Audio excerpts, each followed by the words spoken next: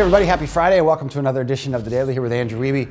I'm Nick Fershaw, starting out today with the big news for the New York Red Bulls. They've got a brand new head coach after more than 2 months of searching. It's Mike Petke, a very familiar face to the franchise, the all-time leader in minutes and games played, and a guy that goes all the way back to the early days of the Metrostars. Really heart on his sleeve kind of guy, working class hero for those New York Red Bulls fans.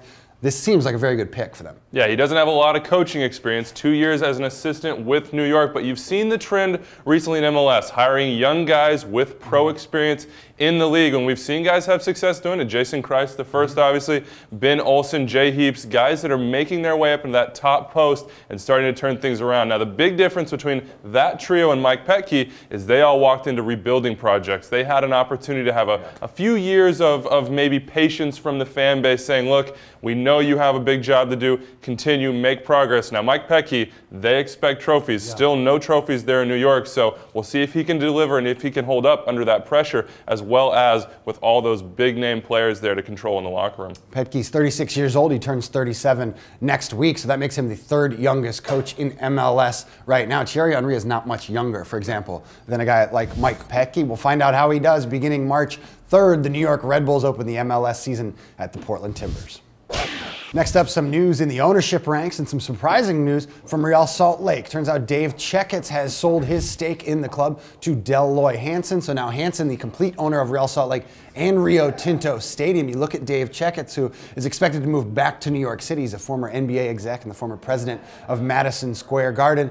He's a guy who really brought this club to Utah and got the deal done for Rio Tinto Stadium, got them a jersey sponsorship, and maybe most importantly, he's the guy that said Jason Kreis is going to be the head coach of RSL. Yeah, a real trailblazer up there in Utah. You talked about Kreis. That was a chance that not many people had taken. There's a lot of people that wondered, is this the right move, especially pulling him off the playing field and putting him in the front office. It obviously worked out perfectly for Real Salt Lake. At this point in time, Jason Kreis defines that club. They win the MLS Cup in 2009 with him at the helm, rebuild the team, and also get to that Champions League final in 2010-2011. Did not win that one, but Don Garber said it yesterday. Look, Real Salt Lake didn't just make a name for themselves in Utah. They helped MLS make a name for themselves globally and certainly regionally with all that success in the CONCACAF Champions League. But it's sad to see him go, but it seems clear that Dell Loy Hansen has his team's best interests at heart, and he is going to continue pushing that project even further. Yeah, Dave Checketts put a lot of stock and a lot of faith in Jason Kreis. He was a player at the time, went straight from the playing ranks to the coaches, and then in that first year cut guys like Freddie Adu and Jeff Cunningham and built the team really that you see now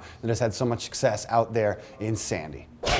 Well, one of the biggest stories of the week, that merger between MLS and the USL Pro. We found out a little bit more on Thursday in a teleconference between some MLS execs and some guys from USL Pro. I'm wondering though, Andrew, fans looking at this from the outside, how quickly are we really going to see dividends paid between this new affiliation? Well, I think you'll start to see the trickle early on. You look at a guy like Bright DK, who spent some time last year with the LA Blues in USL Pro. He comes back to Portland. All of a sudden, he's the guy that everybody wanted to be, that big, strong forward up top, the one who can get on the end of things, and he started scoring goals, even got a call up to the Nigerian national team. You look at this, those are the type of things we'll see immediately. Maybe 1 or 2, 3, 4 guys a year that start to make their names and make that jump, or young players getting their start. The hope is down the line it becomes even bigger. Teams had 3 options. They could become an affiliate, or they could just stick in the reserve league, or they could start their own USL Pro side. So far, nobody has decided to do that USL Pro side, and only 4 went with the affiliation. So the hope is that it'll continue growing, and then maybe we'll see that next crop of MLS youngsters